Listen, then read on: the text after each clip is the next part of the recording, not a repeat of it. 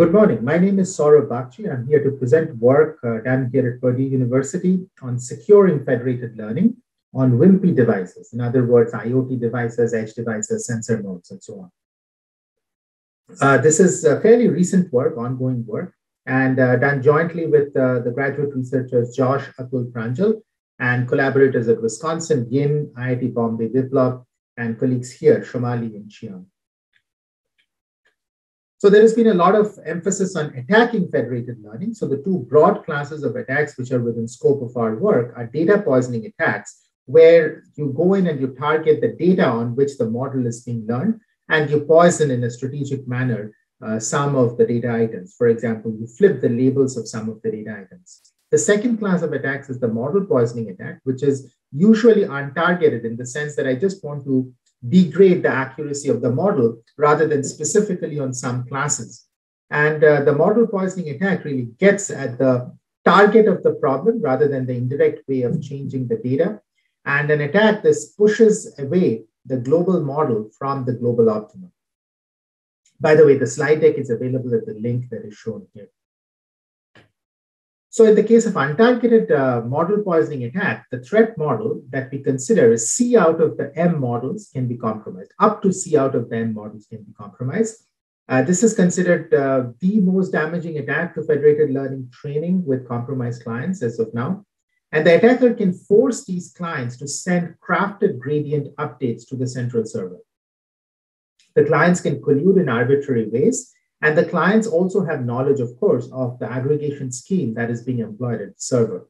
So within this context, there are two kinds of threat models which are relevant. One is the partial and the second is the full. In the partial knowledge scenario, the malicious nodes do not know the communication between the benign nodes and the server. In the full knowledge scenario, the malicious nodes know about that as well. Of course, in both of these, the malicious nodes can behave in arbitrary manner. So how bad does it get? It turns out it gets pretty bad. If on the x-axis, you have the percentage of compromised worker devices, and on the y-axis, we have the error rate on the test data. So higher that value is, the worse it is.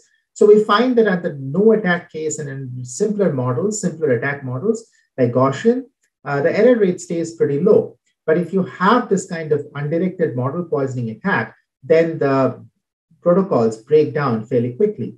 And they break down even when some secure aggregation techniques are being used. And in some of these cases, they break down even with as few as 5% of the client devices being malicious. So the key idea behind the attack, why it succeeds so drastically, is that it looks at the sign of the gradients being communicated by the clients. And rather than change the magnitude of the gradients only, it changes the sign. It flips the gradient in a way that moves the model away from the global optima toward which all the learning is trying to converge toward. And the magnitude is also crafted in a careful way by solving an optimization problem so that the attack stays stealthy. And there are two kinds of attacks, two classes of attacks here, corresponding to the two different kinds of secure aggregation mechanisms that are used.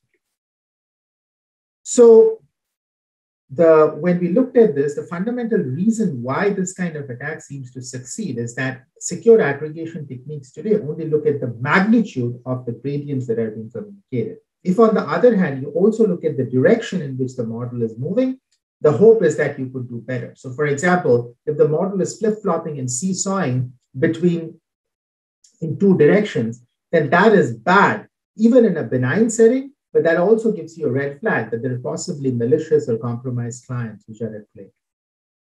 So the fundamental insight behind the defense is that in a gradient descent-like setting, a large number of collective gradients being flipped in an epoch by a large number of clients is very, very unusual. It's not expected in a benign condition. Therefore, you track how the gradient flips are happening. And with the right kind of design where you're not going after greedy decision-making process based on just a single epoch, but based on state that you have collected on the clients over multiple epochs, you can flag either malicious clients or at least misbehaving clients.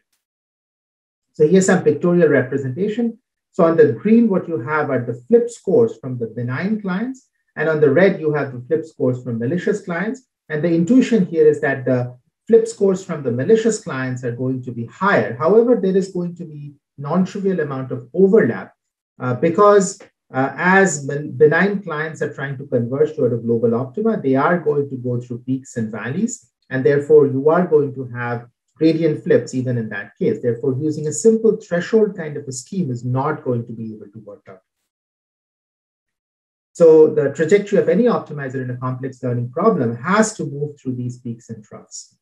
And therefore, a high flip score on individual epochs by individual clients or even by groups of clients may not be malicious.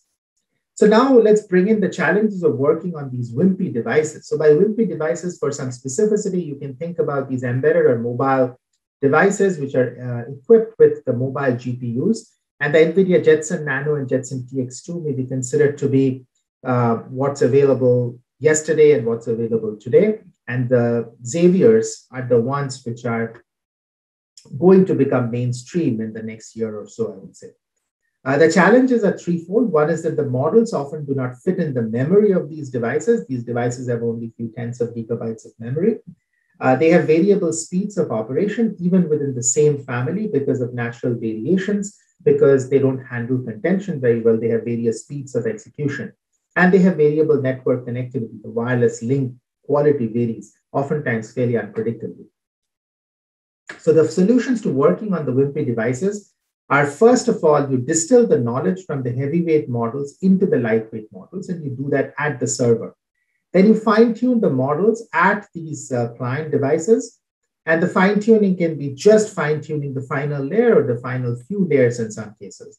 And you allow for asynchronous updates from the clients because of the two reasons I mentioned, variable execution speed and variable network connectivity. So these are early indicators of promise. In this case, we keep track of the reputation of the clients rather than reacting on what the client is doing on every individual epoch. And over time, if you set up your reputation mechanism correctly, the benign node's reputation goes up, the malicious node's reputation goes down. So then you can do one of various forms of weighting by the reputation scores. The second one is just the time that it takes in order to do this kind of decentralized federated learning. So here we are doing activity recognition learning. And we do find that if you do everything at a centralized server, then the times are much lower, but you often don't have the flexibility or the luxury of being able to do that. Therefore, you are forced to use clients. And what you can do there is, as I said, do knowledge distillation and then fine tune at the clients. And also, if you do everything synchronously, then the time really shoots up because now you are bound by the slowest guy. Therefore, it's better to do it in an asynchronous manner. And even with adaptive attacks, of course, in any of these kinds of secure mechanisms, you have to worry about adaptive attacks, which are aware of your defense technique. We find that this kind of defense is able to thwart even adaptive attacks. And the fundamental reason behind that is adaptive attacks also will need to maintain stealthiness, and that blunts the effectiveness of the attack.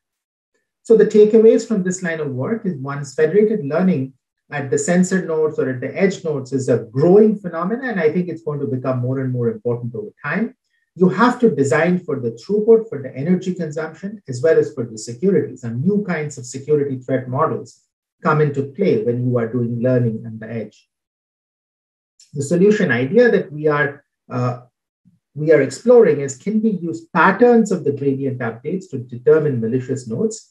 And these design exemplars that seem to hold promise here is account for asynchronous updates for the clients, account for local data patterns, because based on the spatial placement of these nodes, they're going to have different kinds of data patterns. So based on that, you can also try to identify, detect, and then identify which are the malicious nodes. And then whenever possible, offload work to the servers and then do things like fine tuning on the final few layers at the client. That's it. Happy to hear questions and comments on this.